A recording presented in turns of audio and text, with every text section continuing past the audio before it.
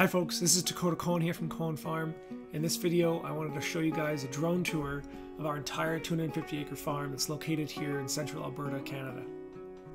As many of you are aware, industrial agriculture is currently destroying the environment, but it's also destroying our health in that the food that it's producing is just awful. So the irony in this whole situation is that we're literally eating ourselves and our planet to death. My parents had this insight more than 30 years ago, and since that time on our farm, it's been our mission to provide the most nutrient-dense food, permaculture education, and an empowered community to try to regenerate the planet and its people. In this tour, I'm going to show you what it looks like after 30 years. The first thing you'll probably notice is all of the trees that are on our property. For the last 30 years, we've been planting thousands of trees every single year. The placement of these trees were designed to help slow the wind down, capture snow, and provide food and habitat for not only our animals, but a variety of wildlife as well. Here you can see our Jersey milk cows and our Berkshire pigs out grazing on fresh spring grass. The paddock that they're in right now is just one of many spokes that's part of a hub and spoke design that's part of our integrated livestock system on the farm. So you can see our straw bale house with all of our kitchen gardens, our hay sheds, our corrals, some of our aquaculture systems. Now we're coming up on our water harvesting system on the farm. Those curvy lines you see are swales with tree systems planted along them. So the bottom one on the screen is a 600 meter long swale that we just planted this spring. And as we come through the alley cropping system between them where there's pastures, we're coming up on a 6-acre forest garden that has 5 different rows that was planted back in 2014 with over 30 different species. And the curvy line at the top of the screen, that's our top swale. It's about 400 meters long, and it connects in with the highest dam on our property that we actually pump water to with a solar water pumping system and gravity feed with the rest of the farm.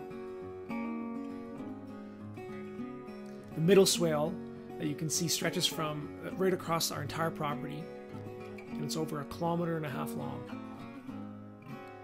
As I mentioned, those alleys that you're looking at, those are designed to mimic our climax ecosystem here on the farm, which is an aspen parkland biome, which is characterized by groves of trees interspersed with grassland. So that's what our farm wants to be. If we did nothing else, if we just walked away, that's what our land would become. And so we realized that if that's what our land wants to be, why are we fighting that? Why don't we just try to design an agricultural system that fits within that pattern?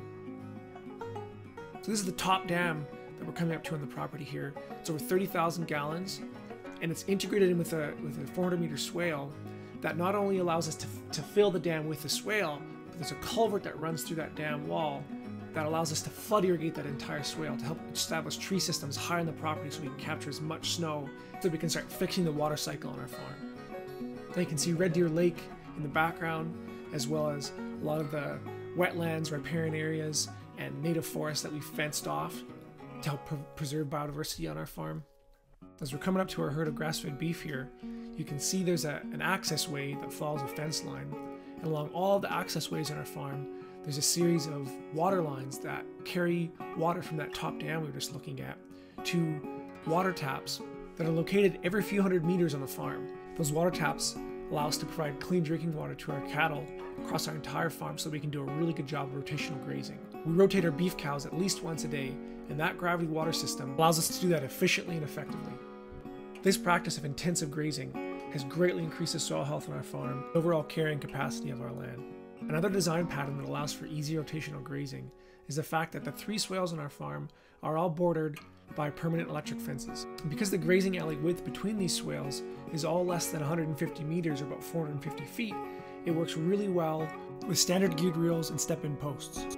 All the water harvesting swales on the property have spillways that direct spring runoff from snowmelt into this 1 million gallon dugout. That dugout in turn spills out into a series of 4-acre wetlands that we're trying to reestablish on the farm.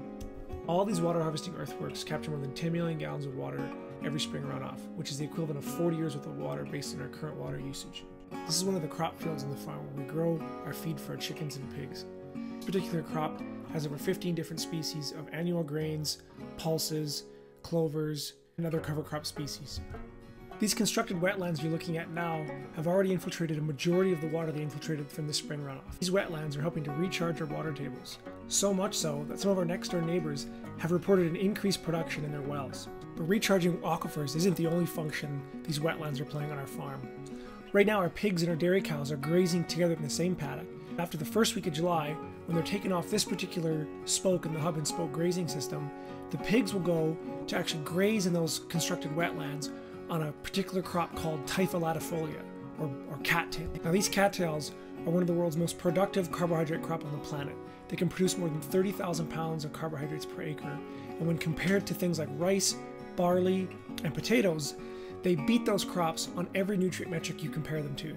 And the best part is, cattails are perennial, so they'll only need to be seeded once as long as they're managed properly. Come July, the wetlands will have dried up and the cattails will be ready for harvesting, and all we have to do is move the pigs from one spoke into the other. The central design feature of this hub and spoke integrated livestock system is that the pigs, chickens, and cows can all let out into a variety of forage resources, but they all have to come back to a central hub for any management needs that they need from us, whether that's food, water, or milking. So I hope you enjoyed this tour of our farm and some of the work that we've been doing over the past 30 years.